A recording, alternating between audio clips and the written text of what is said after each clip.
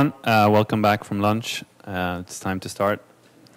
So, my name is Erik Solem. I'm here to talk about editing OpenStreetMap with Mapillary. So, Mapillary is a service for crowdsourcing street-level photos where anyone can contribute photos anywhere using simple tools like smartphones, action cameras, anything that can take pictures geotagged. And the photos are then combined across users, across time, into one single representation of that place. This is what it looks like when people are mapping. So you can do it from a bike, you can do it while you're walking, you can put a phone in the front window of your car, or as you saw in the Missing Maps talk earlier here today, you put an action camera in the window and then you just take pictures. And then all of these photos across users are then combined and matched together. And so this is what it looks like. Here's an example of a sequence from a park next to a river in Sweden, where we're from. And this is a place where the mapping vans will never come. They will never drive and map this area so that you can see what it looks like. But anyone can go here and do this. And in fact, this entire town, it's a fairly large town, was mapped by almost one person only in the span of a month.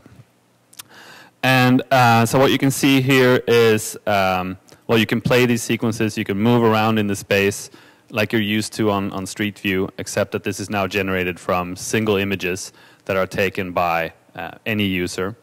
You can jump to related photos nearby, and you can also edit, so anyone can go in and edit anything on the map. So if you see a photo that has an incorrect GPS position, you can move it. If there's something sensitive in a photo, you can hide it. You can blur parts of photos. We blur faces and license plates ourselves, of course. And then on the map view, you can filter based on users. You can filter based on time if you want to see what a place looked like at a specific point in time. You can compare periods, things like that. We also recognize objects in the images, and that's what I'm going to talk about today. And so our history with OpenStreetMap is fairly short. Since we're a young company, we launched this service in February last year. And when we were getting ready to launch that, we were talking a lot with the local OpenStreetMap communities to figure out how should we interact with the OSM community. And we came up with these. This was very early on in our history, but we came up with these ground rules and like let everyone derive any data they want from our photos, use our photos any way they like for improving OpenStreetMap, including all the data that we extract with computer vision from the photos, GPS traces, whatever you can find on our site. Go ahead, use it to improve OpenStreetMap. There's a specific page up with details and examples for OSM. The URL is here. And then we went to State of the Map in Washington last year, and that's when we got really hooked on OpenStreetMap.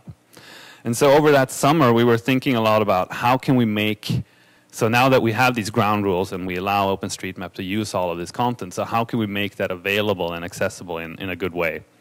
So we started looking at the ID editor, and my colleague Peter announced in a blog post in August that we now have our own fork of ID where our photos, so you can go in and you can see ground level photos for the purpose of editing. And that one then got in October into the main ID and has been live ever since then. But between October and now, some things happened in our company, and we launched something called traffic sign recognition. So we're recognizing in all of these photos that people are collecting around the world, we're recognizing traffic signs. And so we launched that in January. And ever since then, we were thinking out how can we make this available as well. And so earlier this week, we finally did it. I finally had time to do it. So it's now again in our branch, but eventually it will hopefully come out in the main ID branch as well. So when I say traffic sign recognition, we're a computer vision team, so we analyze the images, we extract information, and one of those things is the traffic sign. So on this map you can see icons marking here's a photo where we recognize this traffic sign. And incredibly useful information to figure out where should I go in and edit first.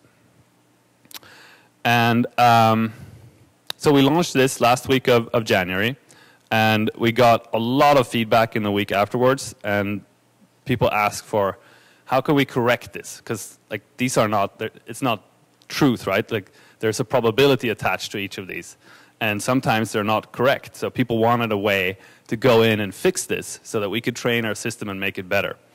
So we had to do that, and so I think 2 or 3 weeks after that, we launched APIs for contributing fixes back to this, and a traffic sign game, which was a URL on our site you could go to, and you got shown random images, and then you verified or corrected those images. So in that game, there's now about 1.5 million signs that are being randomly selected for you from the US. It's actually North America. Canada is in there too. And EU. And then so far we have about 125,000 images that have been manually verified and edited. And this will then feed into the next iteration of our classifiers. So this is what it looks like. You see images, you see signs that are marked, and you see little icons showing what signs they are, and you can go in and correct that. And in both of these, we used our own font that it's a traffic sign icon font. Some people can geek out on these things, and we thought we'd put an end to ugly map icons with traffic signs in the process, so we put this out, and actually it has a very active contributor base. But back to ID. So this is what it looks like. This is what we released earlier in the week. So you can, next to the Mapillary photo layer, which is ground level photos, you can also select traffic signs. I don't know if the video is playing. Yeah, there it is. So all of these signs are now also available in ID. So this means that every time someone takes a photo from Mapillary anywhere in the world, upload that photo, it's immediately available for anyone editing with ID. And I know what half of you are thinking. What about JOSM? So there was one laugh. There's actually a Google Summer of Code working on that as we speak, as I speak. And this guy, Nokutu, is being mentored by a group in Belgium, and making good progress already. So the last thing I heard on the emails were he was asking for APIs to submit changes back, which means that I think he's gotten very far. So there's good progress on that, and I hope that by the end of this project there will be a great JOSM plugin for everyone to use as well. So this is still early days. We've been live a little more than a year, but of course we want to recognize even more things in the images than we do today. So next on the list of that, road markings. So anything on the road surface, recognize how many lanes does this road have, arrows, stop lines, pedestrian crossings, things like that. What we call frequently occurring stationary objects like fire hydrants, bus stops, things like that. And then we want to read the signs as well, like highway signs, for example. And then the idea here is all of this content will also be made available for OpenStreetMap. Our business plan is to charge for commercial use of this on the backside, but for OpenStreetMap, we give everything for free. And then we're working a lot on when we're combining these images together, we're actually also computing 3D. And so we're working a lot on that right now. And over the next couple of weeks, we'll make a couple of releases where you can see that the 3D will improve the positioning of the photos, improve the viewing experience, and then also make it possible to measure distances and position things in the images. So we're playing around with this right now. We have our own open source tool chain for this, OpenSFM. And it's on GitHub, BSD license if you want to play with it. And here's an example. Red, original positions and direction, and green are the ones that are corrected using the 3D reconstruction. And then on the viewer side, using this data, we can now actually, I don't know, is this playing?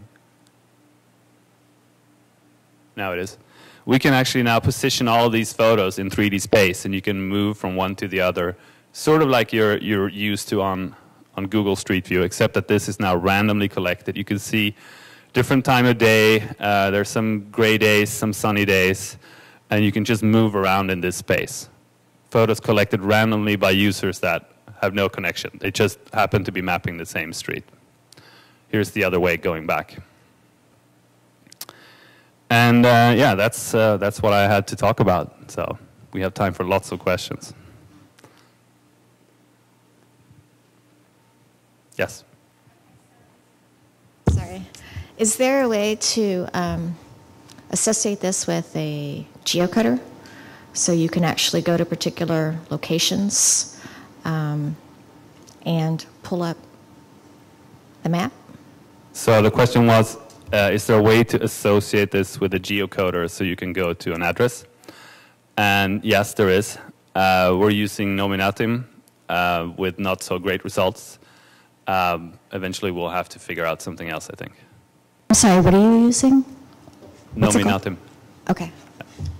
Is that the right way to pronounce it? Someone?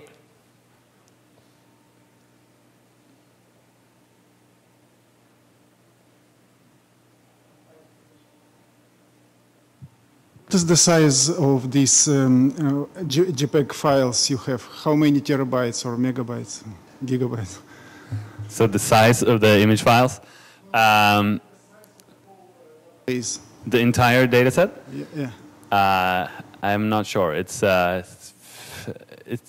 60 terabytes right now, I think. Not exactly sure. It's we've grown a lot the last couple of months. So I don't have the latest numbers. But we do, like when you use our apps, we take the highest resolution photo possible every 2 seconds. Because yeah, we prefer that you can zoom in and read signs and get the details from the photo. So the files are actually quite big, and we keep the originals for extracting and doing computer vision. So yeah, it's a lot.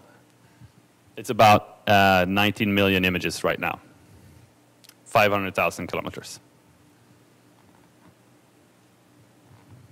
Way within ID to be looking at a photo, you know, you're talking about street signs, but if you were doing points of interest, you see a store that's not in the, you see a store on the photo, this would basically allow for virtual or remote mapping of a place. Is there a way within ID not only to tag the place, but to reference back the image and say, this is authoritative because I got this data from this image? So the question was, if you're editing something from one of the images, if you can reference that image as the source of that change set. And I don't think that's being done right now, but there were several people actually asking the same thing outside at our table. And if it's not being done, we should make it so. Yeah.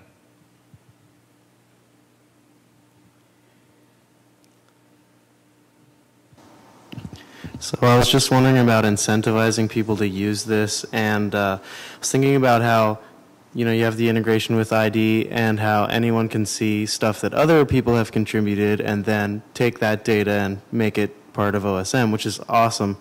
I was wondering if like you could like complete the loop, I guess, and have people who are locals driving around with their own device and see their own stuff after passing through your system in ID, so that, you know, if someone who's really interested in an area, they can go out, drive it. They don't have to, you know, because you're basically getting the ground truth without having to manually do it and then confirming that it's correct. So I guess as a mapper, I might want to drive through my own town and not have to do all the manual annoying stuff. It'd be great if I could look at my own stuff after it's gone through your vision algorithms and then confirm that it's okay and put it in. You know what I mean? Yes, so you're asking if it's possible to take some of this and just auto-submit it to OpenStreetMap? Basically, I could see my own contributions to Mapillary and then see them in IDE, basically, or ID, instead of being a random person getting someone else's random Mapillary traces. I get my own because I care about the area that I traced. Okay, I get it now. So the question was if if you can see your own Mapillary contributions in ID and not see everyone else's. So you can on the site now, on Mapillary you can. So you can go in and filter by user. I only want to see content from this username. And it should be possible to put that in ID as well.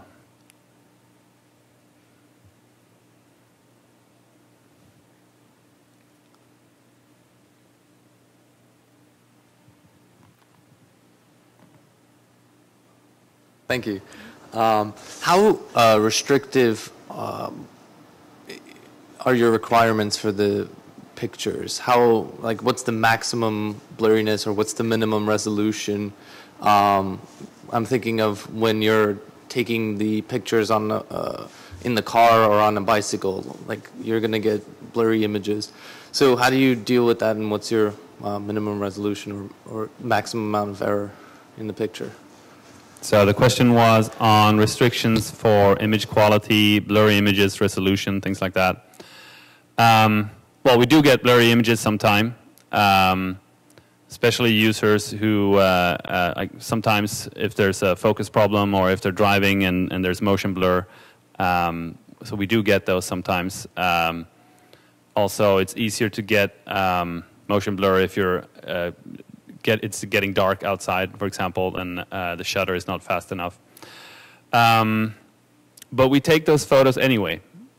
And we see it as our job to filter up the good ones and sort of suppress the bad photos.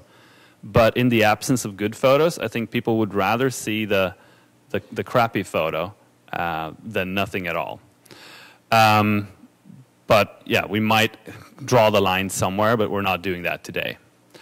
And the other question about resolution, the higher the better, but I mean, you need to take what's practical for you. So we support video, for example. You can upload video files with an external GPS trace. And for video, HD is not so great. It's like a megapixel image, but we'd rather have that than nothing.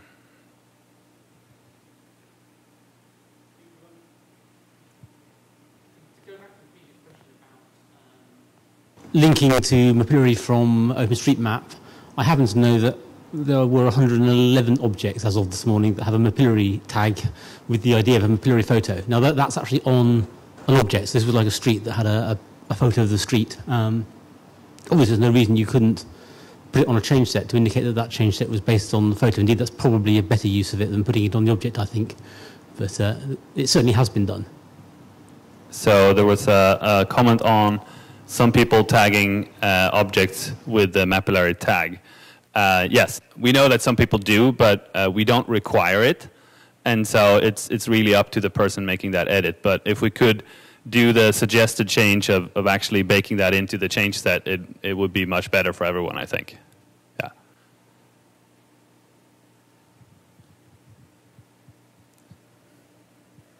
I could see this being really useful to enter in like speed limit information, routing, turn restrictions, things like that into OpenStreetMap. That's something that is really lacking and the community is really interested in. Has there been any discussions around that yet?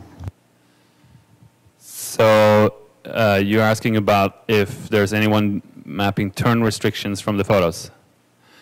Speed limits.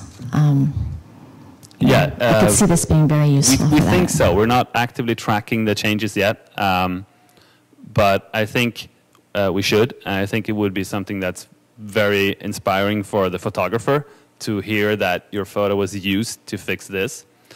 So we don't have any hard numbers on that, but I do know that some people use it for speed limits. There was a blog post or a link the other day about people mapping height of bridges and overpasses using imagery. But yeah, we're not actively tracking it because we can't really at the moment.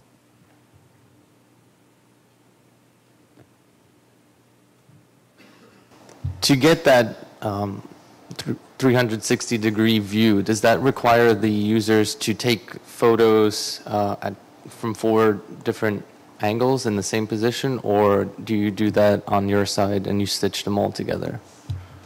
So the question was if we require the user to take photos 360 degrees if you want to be able to see 360 degrees. There's no requirement.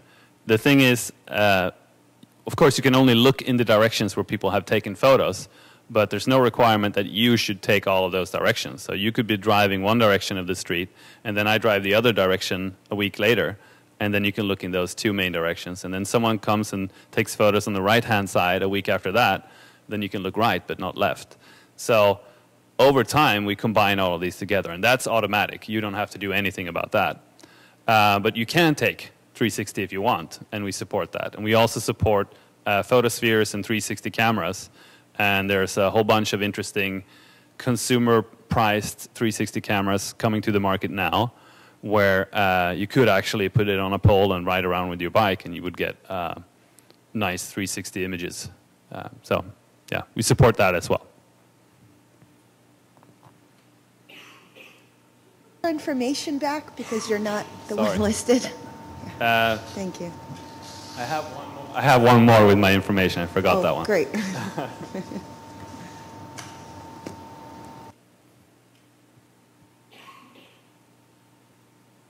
Hello? Oh. Are there concerns about faces like in the photos? I know Google blurs out faces on Street View and things like that. So the question was if there are concerns about faces being visible and Google blurring faces. Well, yes, there are concerns, and we do blur faces. So from day one, we've had face blurring and license plate blurring on all photos. And we don't show anything publicly on the site until we've applied those two. But then no algorithm is perfect, so if we do miss a face, if we do miss a license plate, or if there's something else that's not easy for a machine to understand, might be sensitive privacy-wise, then anyone can go in and hide that image or mark an area for blurring and blur it. So there's a human after filter to the algorithms as well.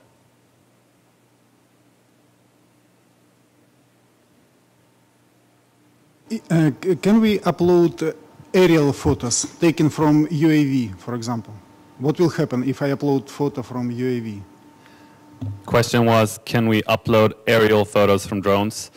And yes, you can upload. It doesn't mix well if you're flying at high altitude. So if you fly at low altitude, like the height of this room, for example, it mixes really well with the street level images. If you go higher than that, you can still upload them, but I think at some point we're going to cut them into a separate aerial layer that you only see when you opt in to see it. The same happens when people take photos underground. It messes with everything. But low-flying drones would welcome that very much.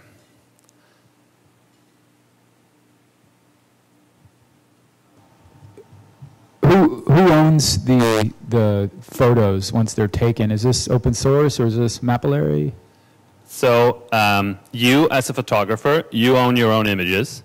When you submit them to Mapillary, you give us the right to do this, basically do whatever. But we also promise to share the photos as Creative Commons. So we have CC by SA for all our photos on the site. And there's a tool to import them into Wikimedia Commons.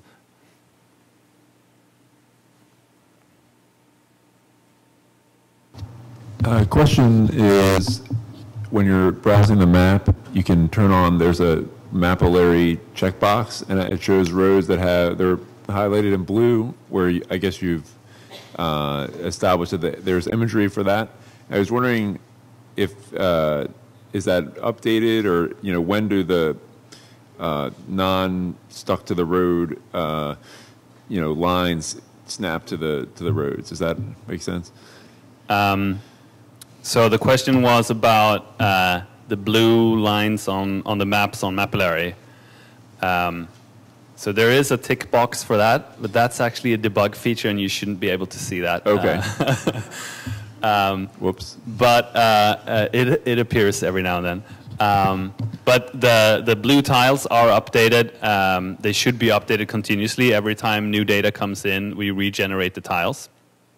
And we're doing it in two formats now. So the blue ones are the old And then we're also doing vector tiles now, and they're the ones that I showed on these slides that look gray, blackish. What was the other question? That was it. Okay, good.